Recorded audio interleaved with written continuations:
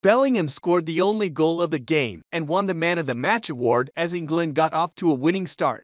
The 20-year-old headed home Bukayo Saka's deflected cross 13 minutes in, and many loved the way in which the Real Madrid sensation played with such personality and arrogance. He operated behind Harry Kane, with Foden playing off the left for drifting inside into pockets. The Manchester City midfielder came in for criticism for struggling to affect the game, but some supporters leapt to his defense and claimed that there was one instance where Bellingham elected against finding that a 24-year-old. In the 67th minute, Bellingham had the ball down the left flank and toyed with Ivan Illich. He decided to beat the Torino man more than once, and after going down the left, ended up delivering a cross that was easily gathered by Predrag Roscovic. However, as many have pointed out on social media, Foden was on the edge of the box and screaming for the ball to be cut back. He has produced stunning strikes from that type of range against the likes of Real Madrid, West Ham, Manchester United, Aston Villa, and Everton.